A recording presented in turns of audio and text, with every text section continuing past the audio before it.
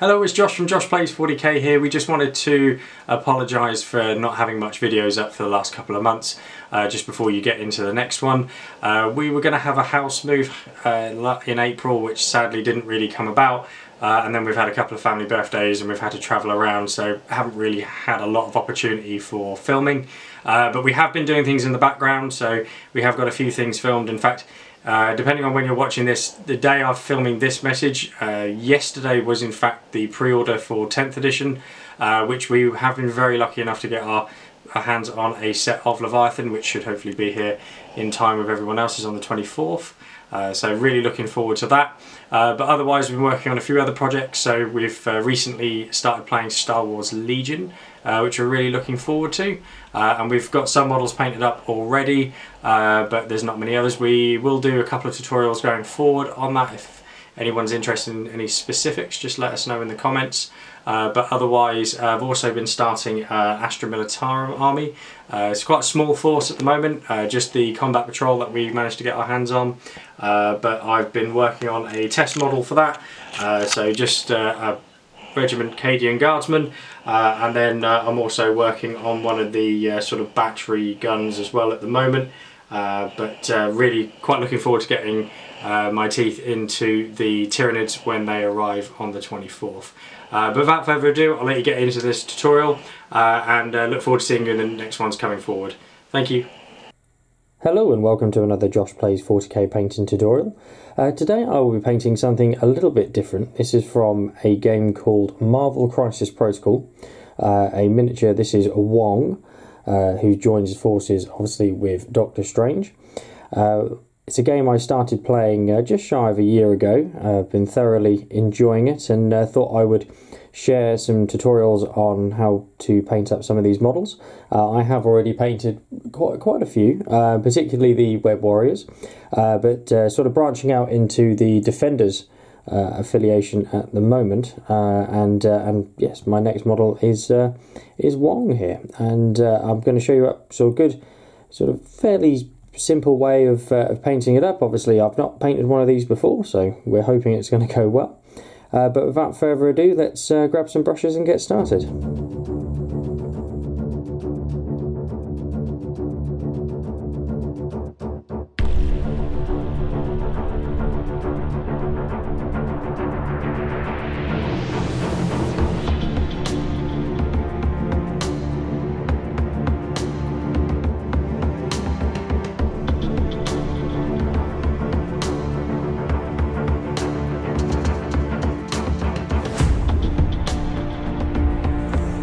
So the first step we've done is obviously assemble the miniature, and I have primed it using Wraithbone spray.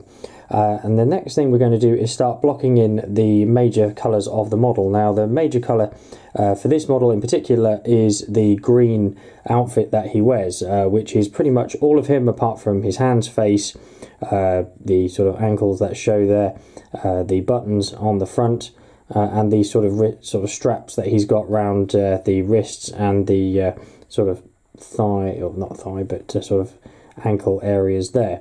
So we can put them together and see what we'll do. So we're going to start with the green. For this we've got Striking Scorpion Green from the contrast range. Now the contrast range I found to be really helpful when painting up these MCP miniatures, because they offer sort of good depth to some of the outfits that the heroes wear and villains, and it sort of brings out good tone. And you can use obviously any paint really to suit these models. I've seen a few tutorials online which use say GW paints. I've seen some that use Army Painter range and so on. So it just really depends on how much time you really want to put into them, whether you're looking at competition based or anything like that. But obviously do take your time, obviously, and paint them up to the standard that you're looking for. Once you've got that green base coat applied all over those overalls, we are going to move on to the yellow cuffs and around the edges of the model, so around the hands and the legs there. And for these cuffs we're going to use Nazdreg yellow.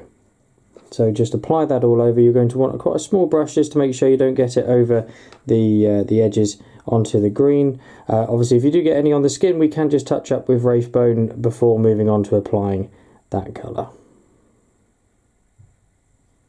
When you've got that Nasdrag yellow applied, we're going to move on to base coating the buttons on the uniform here, and for this we're going to use Morfang Brown as a base coat to this. And you'll want a fine, very fine tip brush to ensure that you don't obviously get anything onto the green if you can help it. But just take your time and work your way up each of the buttons, and then we can move on.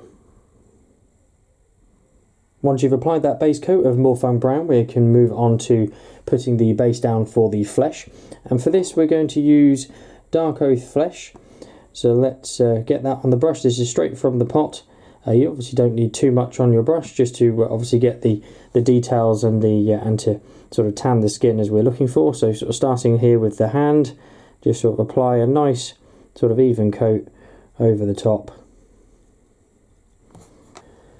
Now that we've got all those base coats applied, we're going to start to apply a few highlights to the model now.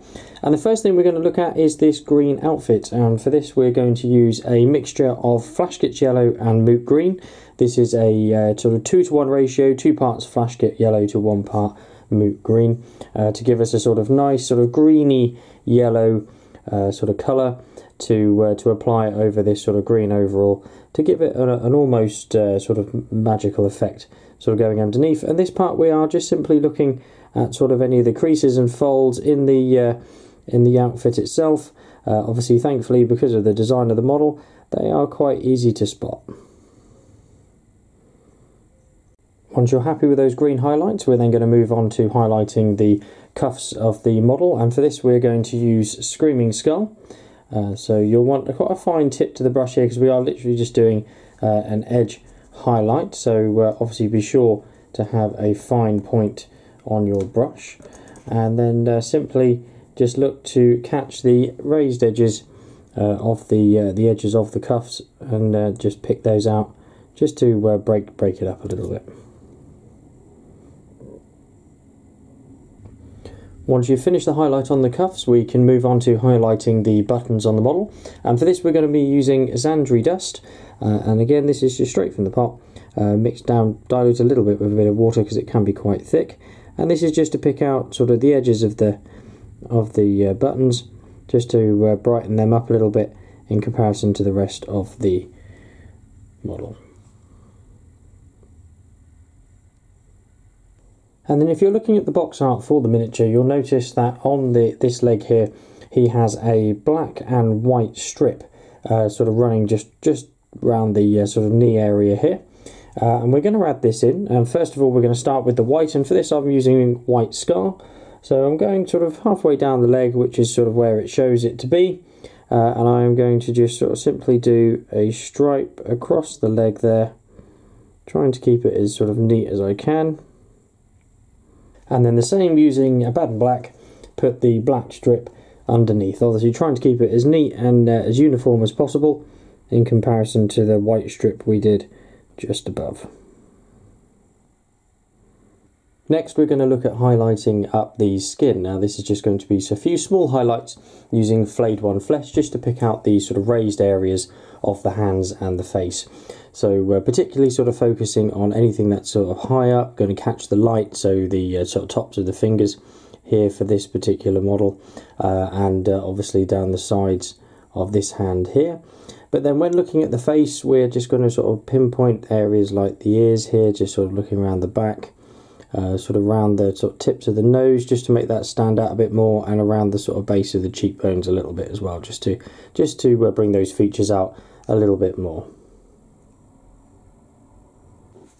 And then as a final highlight to the face, we're going to use a little bit of Rhinox hide to pick out the eyebrows on the miniature. Now for this you are going to want a very thin brush, thin tip brush, to pick these details out. So to finish the model off, we're now going to look at the flames in which he is standing and sort of flying over. And for this we're going to need 2 paints. First of all, we're going to need Iodine Yellow from the contrast range, and then also Blood Angels Red from the contrast range. And the way we're going to start this is we're going to take the Iodine Yellow and apply a base coat of this all over the flames, and then come back and then don't let it dry, and then we're going to add in the Blood Angels Red prior to it drying. So there we have the iodine yellow applied. Next up we're going to take a little bit of Blood Angels Red, and you won't need a lot of this, just a little bit on the brush, and we're going to add it in. If you're following the box art, the flames are the reddest towards the base, so we are going to just add that into the wet iodine yellow, just around the base. You don't need to add too much, just a little bit sort of here and there across the base. Obviously don't forget to do both sides, so to try and make it relatively even, but you can sort of add or take away as much of this as you wish, depending on what sort of flame effect you're looking for. But then before that starts to dry in as well, you're going to go back to iodine yellow, and again you won't need a tremendous amount of this on your brush either, and just sort of add that in and start to sort of almost dilute the Blood Angels Red into the iodine yellow. So almost sort of we're mixing on the model itself rather than on a palette, so that you can achieve the tone and the blend that you're looking for. Now this sometimes can take a little bit of time just to obviously get the mix right that you're looking for, but do take your time, and then it will want a fair bit of time to dry, and it may look a little bit messy once wet, but when dry these usually turn out pretty well. Once you've let those flames all dry, we're going to do a final highlight of those using Flash Sketch Yellow as a dry brush, and this is just a very light dry brush over the tops of those flames, just to pick out any raised edges and to just really pick out and make them shine. You can add as much or as little of this as you like, depending on how intense you want the flame effect to be. And there we have the finished model, and Wong is ready to take to the battlefield and hopefully defend the good. Thank you for watching this video. I hope you've enjoyed it. I will hopefully be doing more MCP videos soon, but if you have any questions at all, then just leave them in the comments below and I will come back to you. Thank you.